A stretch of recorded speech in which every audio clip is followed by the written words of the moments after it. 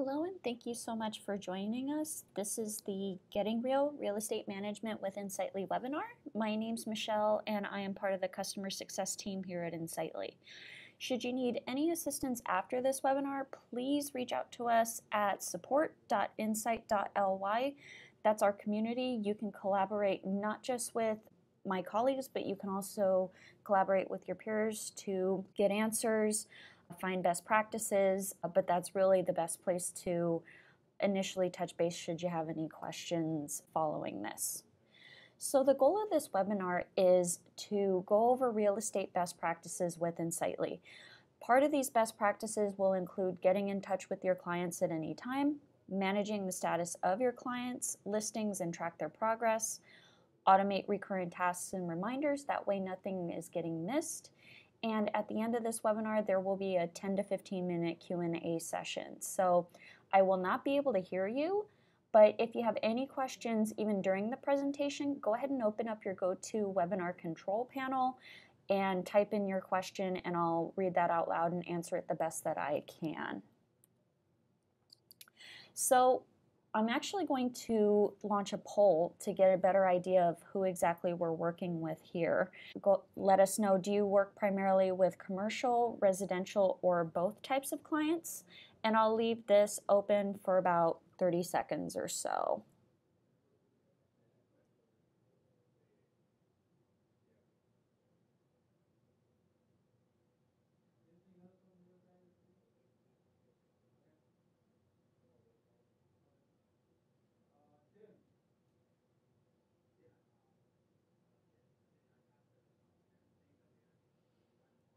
Okay, great. Thanks everyone so much for voting. I'll go ahead and close that out. And then just a follow-up so I can get a better idea also, what challenges is everyone facing? And unlike the previous question, this is a multi-select, so if there's multiple things that are applicable, go ahead and select those and I'll get that launched now for another 30 seconds.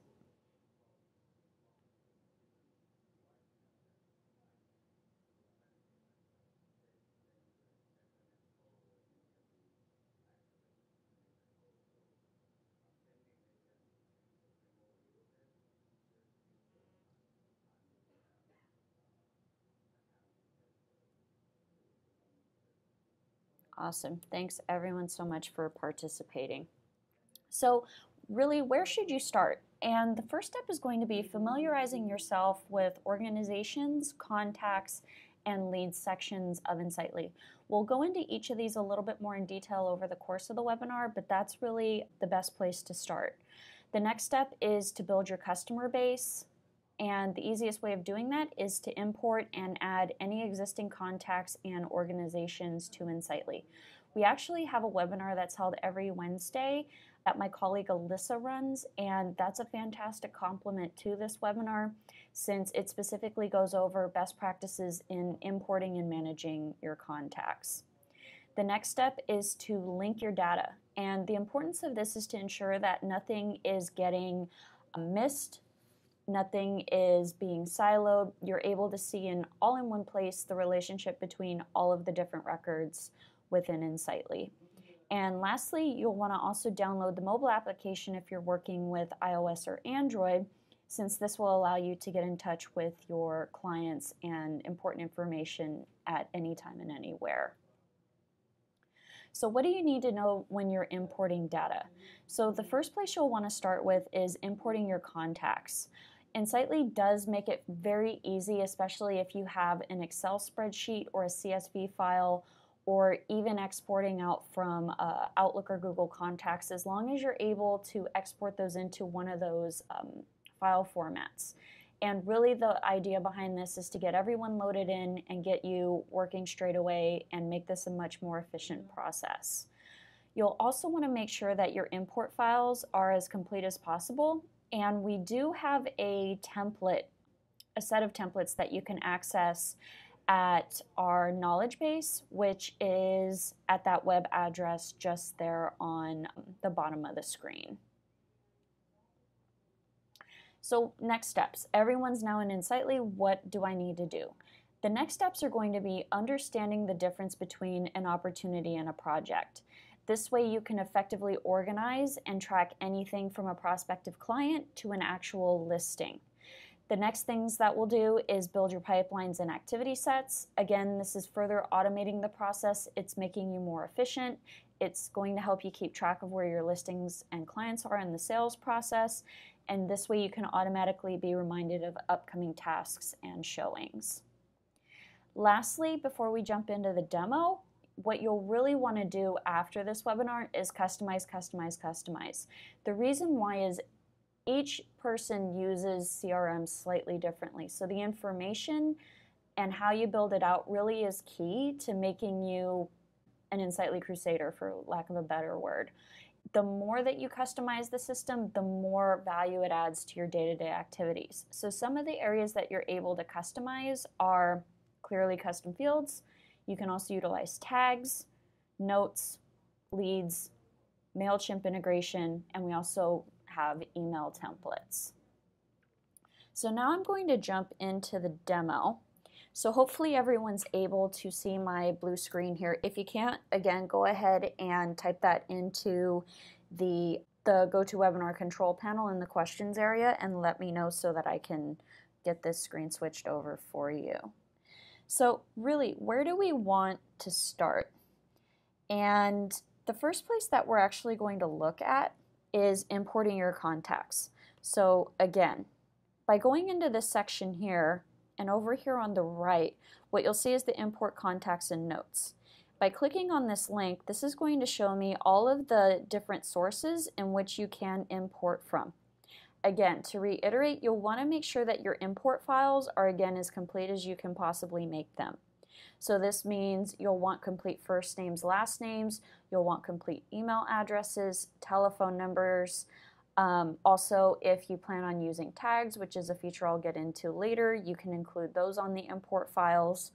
But essentially, you just want to have that file as finished as possible. That way, it'll bring everything in at once because there is no bulk update using the import feature. As I mentioned, you can bring contacts in primarily via a CSV or an Excel file, but you can also import over from Outlook, from Gmail, or from another system called Act9. If you have any notes related, so say you're coming over from another CRM, you can also import notes from a CSV, but please keep in mind that this is a separate import. So you'll first want to import your contacts, and then you'll want to import the notes over. Another point is that you'll also want to make sure on your spreadsheet that you have the organization information included with your contact. And the reason why is because this will link and create that organization automatically for that contact. So to backtrack just a second, the contacts and the organizations, the difference between the two are that contacts are individual people. These are your current buyers. These are people that you're working with on a day-to-day basis. These could also be people that you're specifically working with at title companies, mortgage brokers, essentially anyone that is of importance that you should have their contact information for.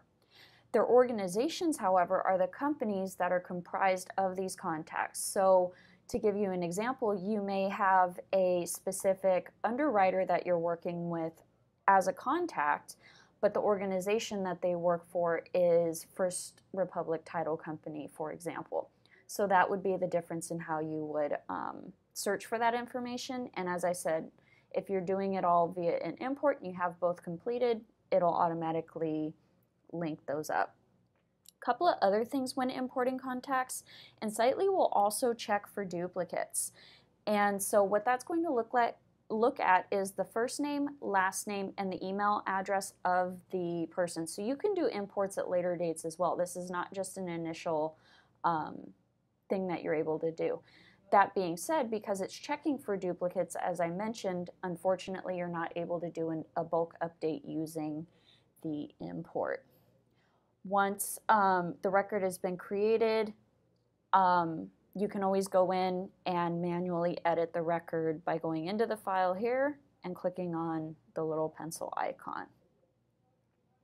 So when would I use opportunities and projects? Opportunities are where you're able to track any qualified buyers and referrals from other agents. So this is where you're going to want to place people that are actively looking for a home. The reason why I recommend putting them into the opportunities versus the projects is that you could get these potential buyers in from any other sources. You could get them from other mortgage brokers, you could get them from other realtors. So these are not necessarily quote unquote owned contacts, but they're potential people that you're trying to close and actively find dwellings for. Whereas the projects, this is where you would manage any of the listings you're specifically responsible for. So this is people, this would be an actual home that you're trying to sell specifically for them. So a couple of things that you're able to do in both opportunities and projects is you're able to track the overall progress of the listing or the search. So this could be the potential house, apartment, or building. One thing to say though about building out opportunities specifically for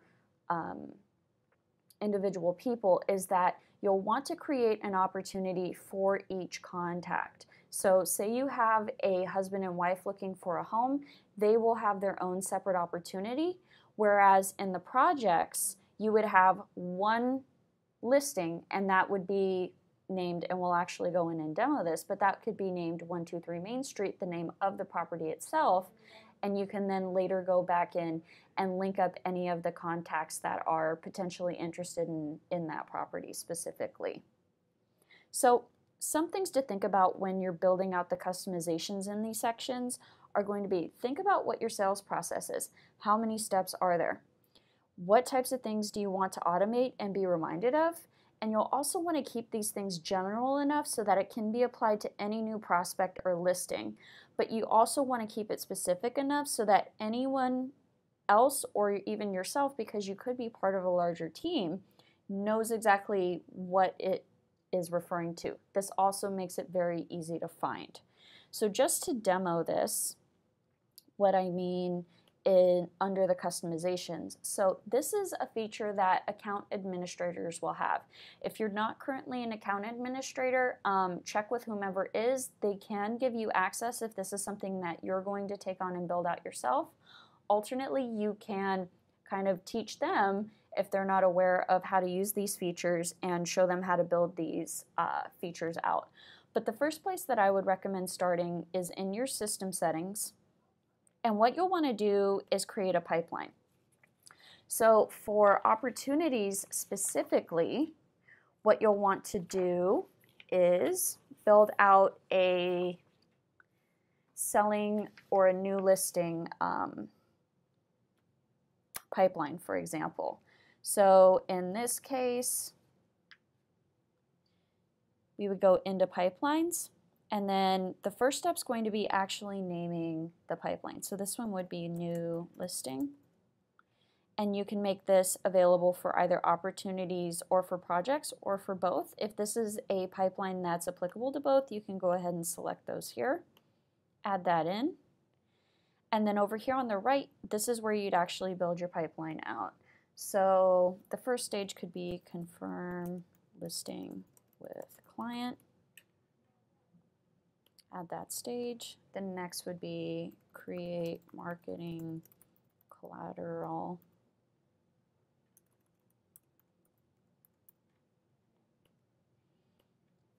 The next would be work with stagers. Add to MLS. Open house. Under contract. And then lastly, closed. So as you can see, what this illustrates is a couple of different things. First of all, this is a linear and visual way of tracking exactly where in the process you are with these particular listings. So anyone can jump into that particular listing, know that you've already moved up to the open house stage, and potentially you could also be under contract depending on the status. Other nice things about the pipeline stages, you can search by them. So you can get a sorted list based on all of your properties that could potentially fall within a particular stage. So those are all things that you'll want to consider when building these pipeline stages out. But really, the key to it is making it informative, not just to yourself, but if you are also working with other colleagues, that they can also go in and have a better understanding of exactly where in the sales process you currently are at. Another feature, and this is where the automation piece comes in, of working with pipelines, is that you can also add what are called activity sets to a pipeline. So for example, what an activity set is it is a template of tasks or events that you can then link up to the relevant stages of the pipeline. So for example, say I have subtasks, more granular tasks that fall under the under contract stage of this particular pipeline that I just created.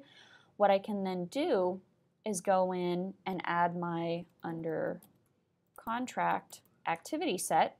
And just like I did with the opportunities and the projects, I can make these activity sets available for any of these particular record types. However, unlike opportunities or pipelines, the activity sets are applicable to any of these record types. So you can also apply these specifically onto a contact in the event that you actually don't want to create separate opportunities and use pipelines, though that's recommended because it will automate this process. But I can set this up for, again, contacts, opportunities, and projects, add that in, and then this is where I'm able to then go in and actually build out my tasks. So if I select task here, maybe my first task is to be contacting the title company. And a thing to keep in mind when building these tasks out is the information that's contained in this template is going to repeat anytime that set of tasks is assigned. So what I recommend including in the details section is to include anything that needs to be completed in order to mark that task as done. So this would be reach out to title company for status. You can also categorize these. So you could categorize these into a to-do, for example. And one thing with utilizing tasks is that you'll always want to make sure that you have a due date assigned. And the reason why is because Insightly will inherently sort your tasks based upon the due dates. So even if this number might change slightly, because you can always go back in and edit it, at least this way when you view the task, it's going to populate up around the time that it should be actually completed. So that's just something else to keep in mind. So in this case, we'll want to give it a 3-day float. So you have 3 days to complete this from the time this task is assigned. You'll skip any days that you don't work. Most realtors, my guess is that you do work 7 days, regardless of what your business cards say. But if you typically only work Monday through Friday, you can skip any days that you're not in the office. Under Assigned To, Choose When Applied allows you to select other people that this task should be assigned to. This is most useful if you're working in a team environment because you're then able to create tasks on behalf of other people. So I usually recommend leaving this as is. Visible to others makes it a public task, and you can also set a reminder for any of the tasks that you create. So maybe another task that falls into this particular stage is inspection resolution. Again, this could be a follow-up. Maybe this needs to be done within 10 days. Again, skip any non-working days. And then what I'm going to do here is just continue to build out anything else that could fall into that particular stage.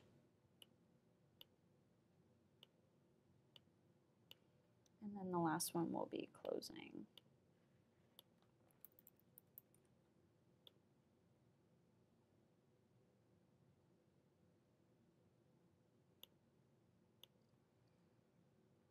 So again, if you do have any questions along the way, feel free to type those into the box and I will get to those as soon as the Q&A session starts.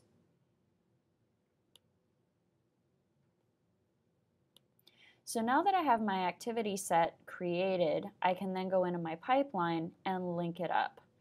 So what I'll do is I'll go back into New Listing, Edit Stages, and then I'll click the pencil next to the Under Contract stage. Because I named my activity set with the same naming convention as the stage, it made it really easy for me to find it in a list of the current activity sets that are in the system. So again, that's a best practice that I recommend just because it makes it easier to match this up as you're going through and building these out. So now that I actually have my pipeline created, what I'll then do is go into my opportunity section and actually build an opportunity out for this listing. So say I am working with Abby Kingston on this particular home, ranch house, and then you can even put something in like the address, Main Street. Abby is interested in a 3-bedroom home, ranch style, max budget is $300,000. So the description field when you're creating a new opportunity is a great place to put any additional details about the opportunity. When you're naming the opportunity, however, what I do recommend is including the primary contact name and the type of opportunity that it is you're working on for them. The reason why is because all three of these are search criteria. So you're able to then at a later time search and see, in case you forget to link these up, exactly what's going on for Miss Abby Kingston here. Under categories, you could also set these up to mark maybe the different types of manufacturers that you're working with if you want to track that. Probability of winning. This is a number that you're going to have to determine. Potentially, you know, maybe if they're in the very early stages or you're having a difficult time finding a home for them, you may want to mark the probability a bit lower. However, if it's later in the sales process and you're pretty confident about it, you can mark that with a higher percentage. Forecast close date, again, this is a number that's best determined by you, but maybe you're hoping to close on this by the end of September. Responsible user, this is the Insightly user that is responsible for closing that particular deal. So in this case, if you're working just by yourself, that person's always going to be you, but if there's another broker that's currently working on that, that's whose name should populate in this field. The value is going to be the total amount for that home, or you can also use this field as the revenue that it will generate for your company.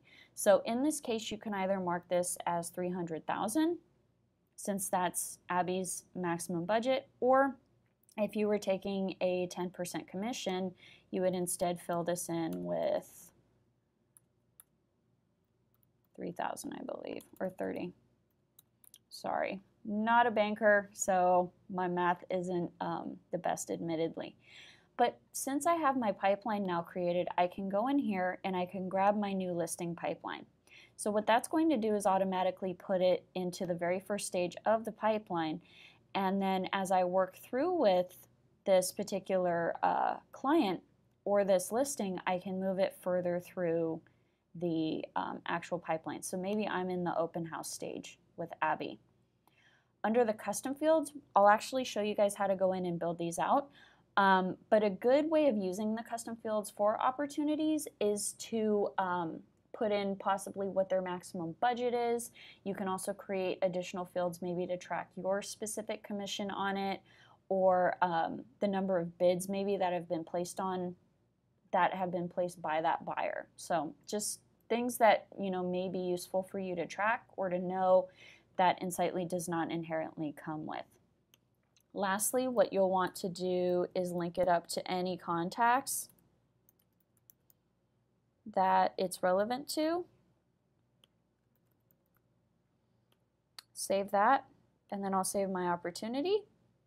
And now that's going to actually create my opportunity. So now if I look down here, this is my pipeline. So I can quickly and easily know I'm currently in the open house stage with Abby.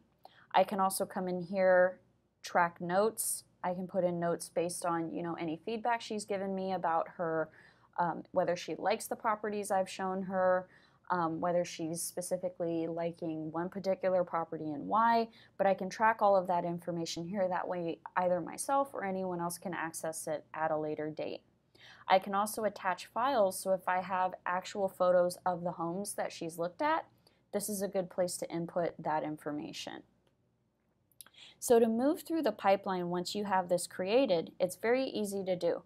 All you have to do is go into the opportunity itself, and this is going to function very much like the project side as well.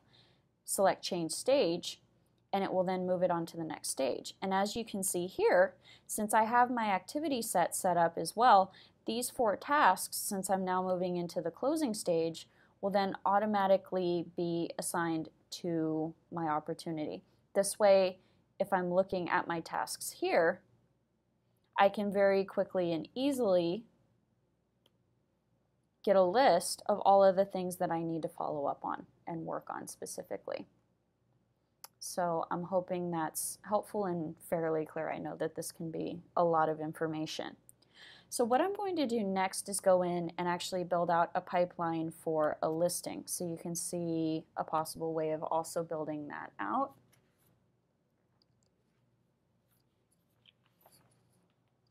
So in this case, we'll want to name this as selling a home.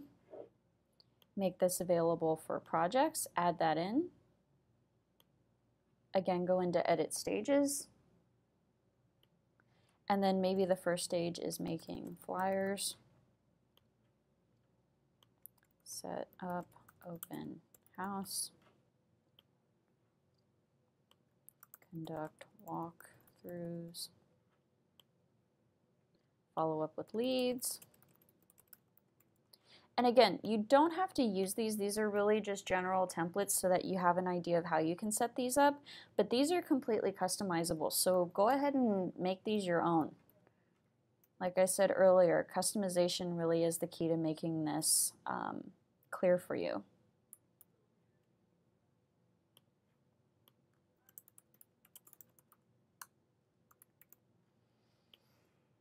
So again, maybe I then also want to create an activity set so I have an actual task assigned for going in and making flyers. Just like I did earlier, I can go into the activity set section, do making flyers, have that applicable to my projects, add that in,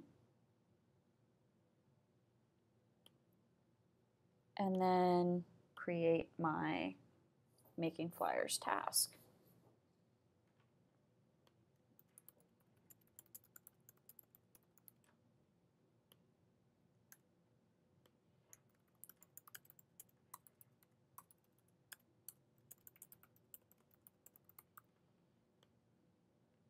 Again, this can be marked as a to-do. Maybe you want to give yourself 3 days to complete that. Add that in, and then I can go back to my pipeline again, go into edit stages, and link up my activity set. So in terms of managing a listing, to show you how the project side works, what I would do is I would come in here to new project, and this is where I would name it with the property name. Main Street.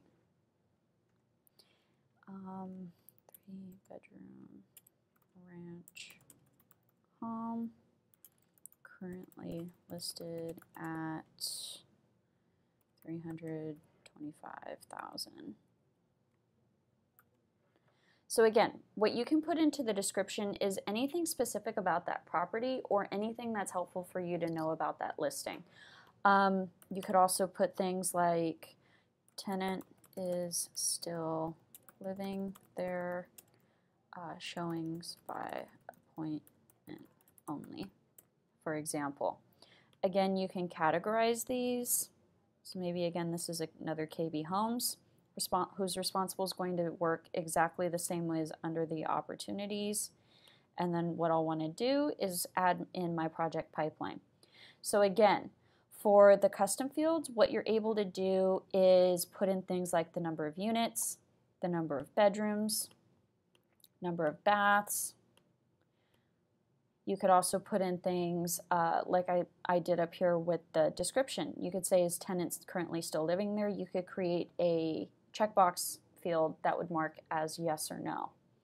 Again, you'll want to link this up. So maybe this is for Anthony Graves. That's the person that's actually selling the home.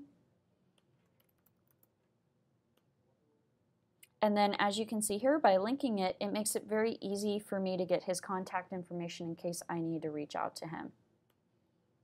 So once I add my project on, because I had that activity set created, my task is going to automatically be created, so I can go in and start working on my flyers. And since I've already completed that step, I can then move on to setting up the open house.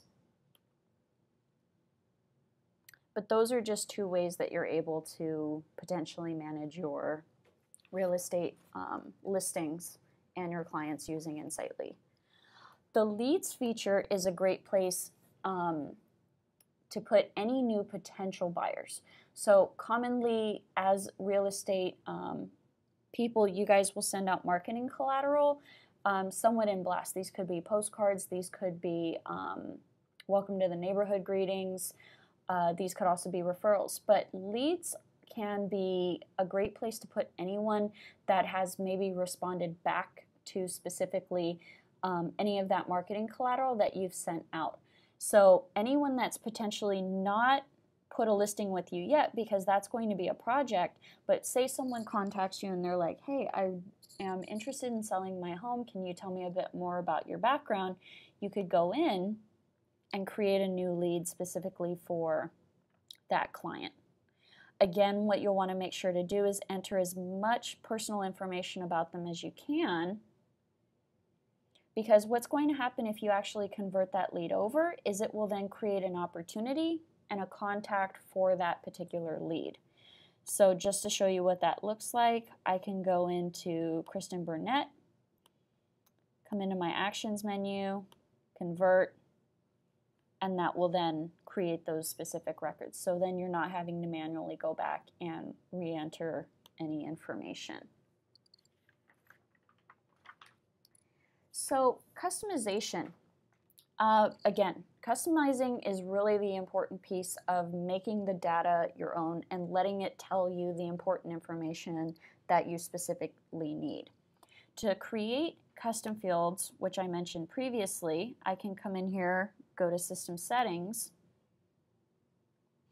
and then under Custom Fields, this is where I'm able to build them out. So if I wanted to create, again, my number of bedrooms or the number of units that are in a particular building, say you're working in commercial real estate, I can go in, build that out, save it, and then that way I have the information that's easily referenceable. So then if I go back into my projects and I want to get a list of all of my current listings that maybe have 2 bedrooms, I can go in here, do number of bedrooms is equal to 2, add that in, and there's my listings. So again, it makes it very easy for you to go back through and find important information that you're specifically interested in finding. Ways that you're able to use tags. Tags are great for labeling the type of contact, opportunity, or project that you're working on.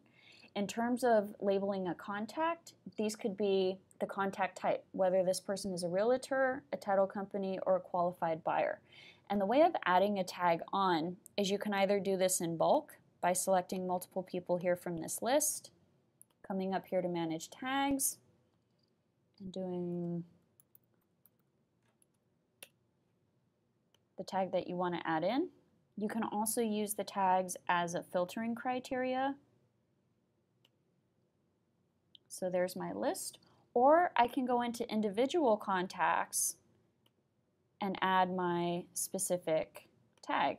So we know that he's a seller. Save that. And he's also been tagged. Ways that you're able to tag opportunities could be the type of home that the buyer is interested in, such as Victorian or ranch. And for projects, you could put in the type of listing, whether it's commercial or residential. I briefly touched on using notes, but this is also a great place for adding any information on listings that you don't own to the contact or the opportunity.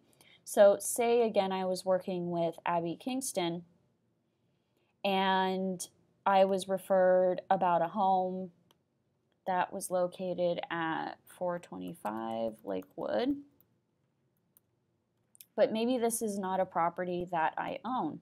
Maybe this is one that is being sold by John Atkinson. And in the notes, you could put in the address or the selling price, $250,000. Spoke with Abby in regards to it. Not interested currently, but could be a backup. So once I've added my note on there, as you'll see here, this is going to aggregate, so I'm able to then go back and specifically look at my note in case I need to refer back to it later. So again, it's just a quick and easy way of being able to find important information when you need it. Two other features that we offer are an integration with MailChimp. So MailChimp is great for sending out any mass emails, anything that's maybe over 50 persons per send if you want to use an unsubscribe. So this could be a great way of getting people in that you're sending marketing collateral to, for example, and tracking that. Or the other option is Insightly has an email template system. And this is really good for any type of recurring correspondence. So for example, if during the closing stage I needed to send a bunch of documents out to my client, what I could do is come in here, do new template, could be closing. Again, you can categorize these if you want. Create a new category if one does not exist. And then from the email subject down, that's what's actually going to be sent to your client. So in this case, you could do your closing docs. You could do hello. And then if you use this option here, insert fields, what that's going to do is personalize the message without you having to type it. Here are the closing docs. We need these back as soon as possible. Should you have any questions, please don't hesitate to reach out. And then you can actually go in and attach any closing files to the template. What I recommend adding to the template is any blank documentation. Anything that's more specific, you can go in later and manually attach that. But once you have the template saved, I can then go into Abby, Actions, email this contact, grab my closing docs, add any additional files,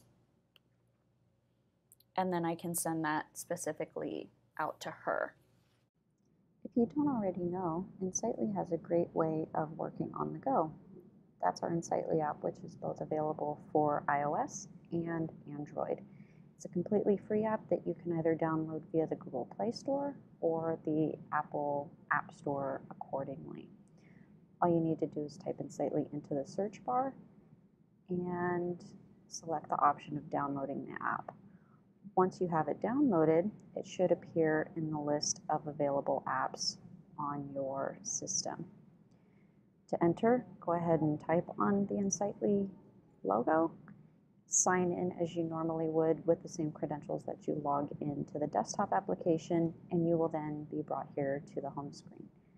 As you can see, there's a ton of information right at your fingertips that you can easily work with on the go. If, for example, you were at a home showing and quickly needed to get a list of tasks and follow-ups that you need to work with, you could tap your tasks option, look at your filters, and see what needs to be done and what is currently overdue in the system.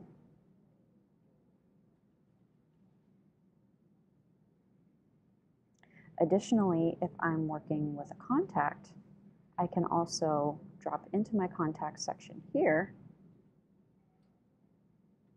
and either add a brand new contact using our handy business card scanner or the new contact option. Just be sure that you're adding as much information as you have about that contact straight away.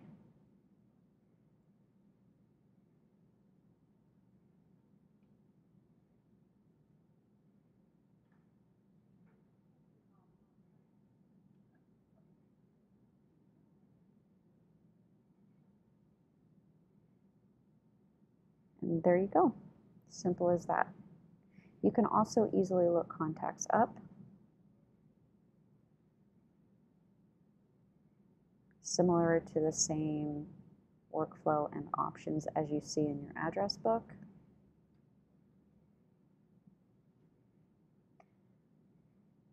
And as you're working additional opportunities for your clients, you can also jump in and get additional details should you need them.